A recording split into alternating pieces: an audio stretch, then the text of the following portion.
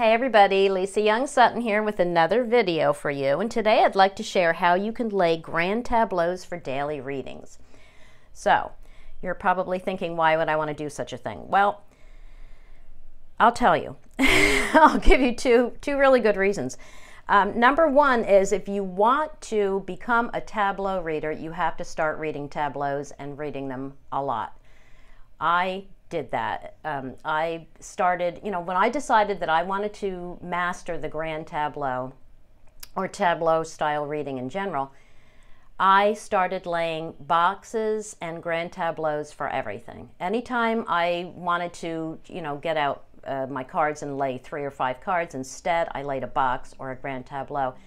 And I started using them for dailies, and that is how I got really comfortable with all of these cards in front of me, and learning how to manipulate a tableau, because it's a skill that you need to develop. You have to get used to looking at all these cards and training your eyes and your mind to just focus on what's important and to look for, think of this as a map. You're looking for connections and correlations. Okay, so before you do this, there are a couple things you have to consider. You have to decide on your theme, right? Are you seeking spiritual guidance for that day? That's very often my daily is, what does the universe want me to focus on today?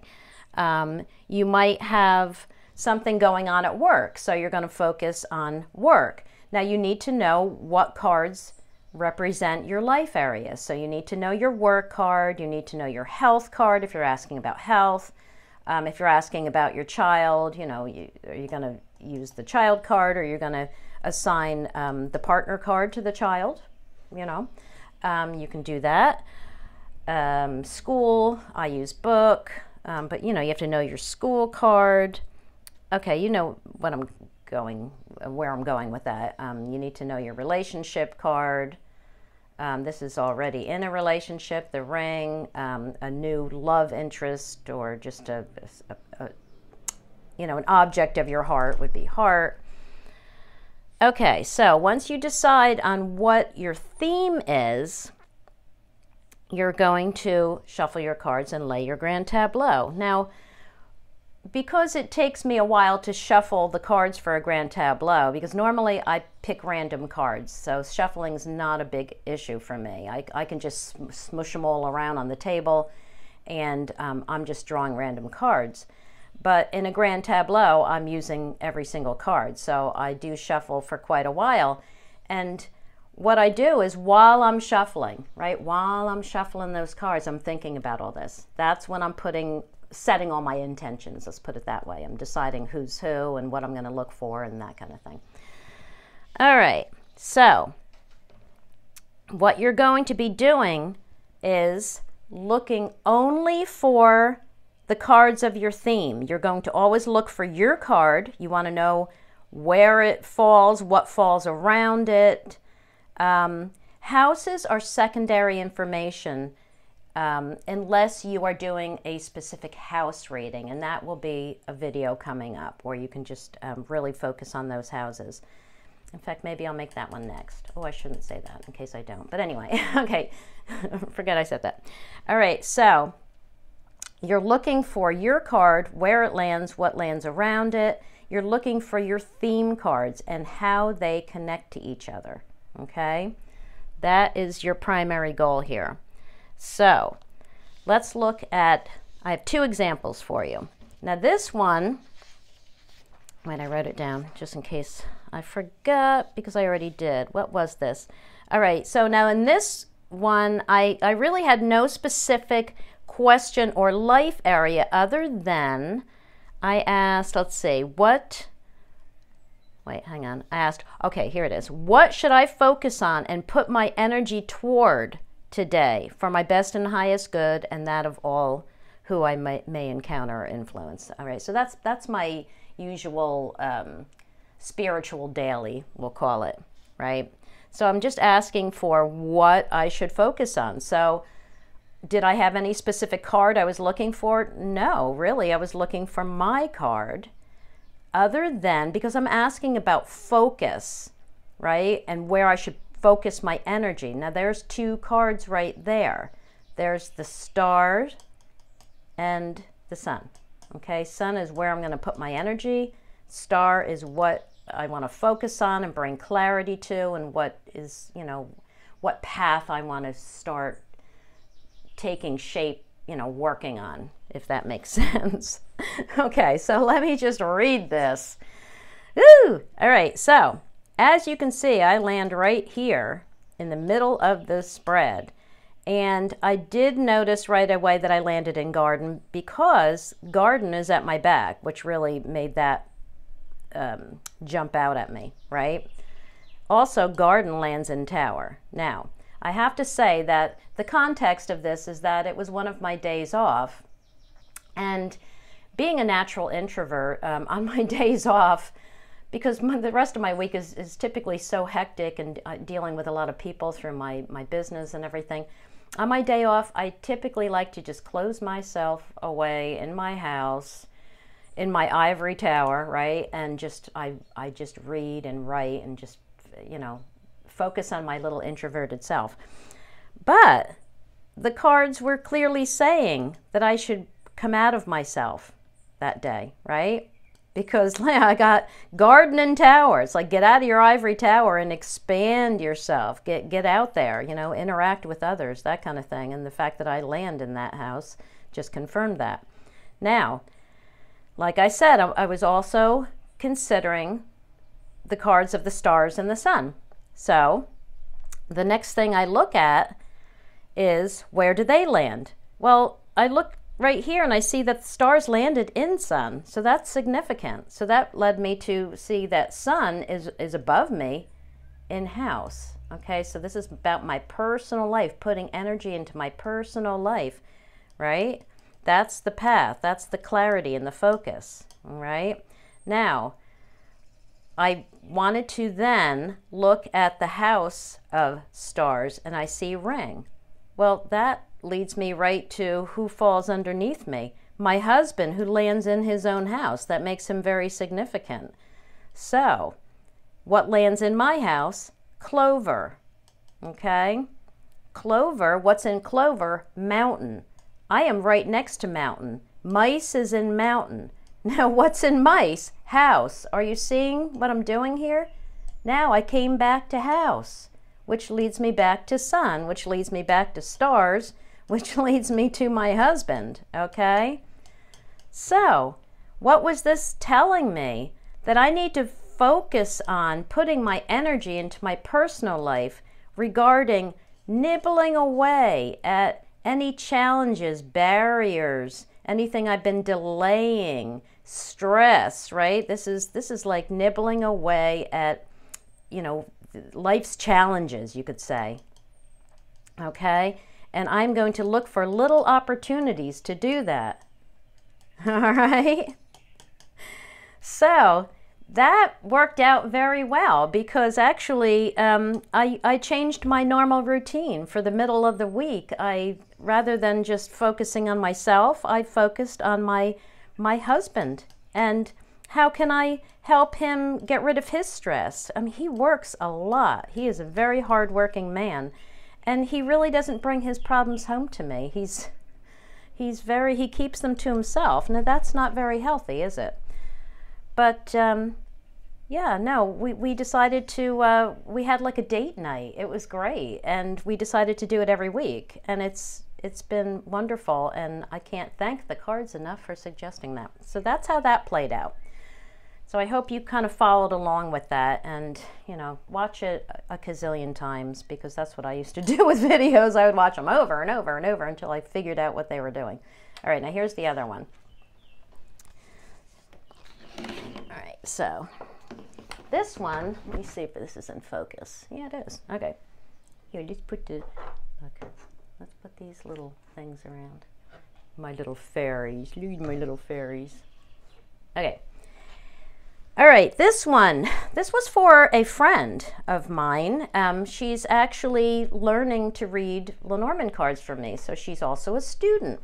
And we did this together so that she could start practicing dailies using a grand tableau. Now, she did have a question for this. She was starting a new creative writing class that day, so she wanted to know how her new creative writing class would go. So she decided that book was perfect for the class, also because it's a writing class. The teacher is a man, and here's her. Okay, so that is all we wanted to focus on. But we wanted to also leave ourselves open to anything that drew our attention. And things did right away. And we were doing this reading together. Tag team reading is great, by the way. It's a lot of fun. And if you find someone you can do it with, especially live, you know, like the two of you in the same room together looking at this, it's amazing what you can come up with. Anyway, all right, so she sees that she's down here, okay? And, you know, she's in the last row, really, you know, other than the fate line, right? So she's at the bottom, but the teacher is up here. And the first thing she noticed was that teacher was in Fox, okay? So then we look to his house and we see Fox. So you're like, oh no. So right away she's thinking, I am not gonna like this guy. Something's wrong here. So that was her first impression, but she saw that she was in Sun. So this is the card of, it is the house rather, it is a house of success, but it's really a house of energy, you know, where you want to put your energy in order to find that success, right? So, and she had bouquet on her head, and, you know, these two cards are very much telling her to, you know, calm down, right? You're not going anywhere yet. Don't make up your mind yet. You know, yes, it's going to be challenging, but here, this was very important. Change of heart. And I know this came up in another reading from one of my videos, because this actually comes up for me a lot when there's going to be a change of heart. So, all right, we're thinking, all right, so right away, she's not going to like him at first, right? Now, also notice that mountain is in paths, right? So, I mean, think about that. The mountain is landing in paths. And here we have scythe and mountain. This is like cutting your way, cutting a path through a mountain, right? So this is about solving a challenge, getting over a challenge, right? And because we have change of heart here and we have like getting over a challenge, I wanted to know where the story starts. So right away, you can see the first three cards, right? We have snake, coffin, and here's our crossroads, right? Tying into this. So she knows that at first she's going to think, oh man, you know, I've been deceived. I'm not going to like this class at all. And she's going to want to bail, right? She's going to want to, you know, bury that opportunity in the coffin and send it away. But here in where her journey is heading, we have going a different way. And that brings us back down here, okay, which sits right under man and, look, it sits right in between. Here's man and fox, fox and man, and what's in between is working your way, finding a way through this challenge. Okay, so putting all that together, what I told her is that you're probably not going to like him right away, but this is not a lost cause. Okay.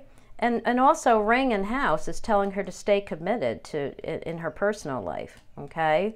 And remember, all these cards are relating to, any cards we decide to look at, are relating to our theme. So the theme of her personal life is this class right now. This is also asking her to stay committed. Oh, and of course, we look down in the house of ring, and we have house. So we have another crisscross, just like this is a crisscross, right? Here we have another one. House and ring, ring and house. So stay committed. Okay, so long story short, that's exactly what happened. She got to the class and she didn't like him right away, and she thought, oh my gosh, you know, she just didn't like the way he spoke. She had a hard time following him, understanding what he was really getting at, understanding even like where he wanted to take the class, you know, that kind of thing. And but I you know, I didn't even mention the book, okay, right? Because that's kind of important, isn't it? All right, so book, lands, you know, above her head, and it's in her card of strength. All right. So it's in her card of you know, persevering and protecting what she started and where to put her strength. And now what lands in book but stars? Okay. Now I couldn't help but notice that book landed next to stars, and what's in stars but letter, you know, for communication and for writing. Right. So this again was all saying, you know, stay committed to this, right? Stay committed to this and put your strength into this, because you're going to have a change of heart, because this guy who may seem like a fox now, you know, you're going to nibble away at that, at his iciness, and you're going to find a path, you know. So that is what happened. She stuck it out. She didn't like him initially, but I think after the third class she was loving it, you know, and she saw the benefit in it, and she's still in that class actually, but I think it's part 2 now or something. Anyway, she's following through. She's still with this teacher, and it all worked out. So there you go. There are 2 examples of how to perform daily readings with Grand Tableaus, and there are more. And like I said, the house one, I will do that video because that is a really easy one. That one is actually in my book. So in fact, I think I'll do that next, and I'll even show you my book because I actually have one now. Well, I have many. Okay, so what cards are these? These are the 1889 Lenormand. Okay. I love these cards. Like, you know what? Like, one of the cutest things about these cards is the box. Come on, look at the box. I love the box. Okay, and the other one, the first one I did was Sweet and Pastel. You know, this came in a plain box, so I just wrote on it. Sweet and Pastel by R. Williams. And I don't think that's Robin Williams. Anyway, so there you go. Any comments or questions, please write them below or message me, and I will see you in the next video. Thanks, guys. Have a great day. Bye-bye.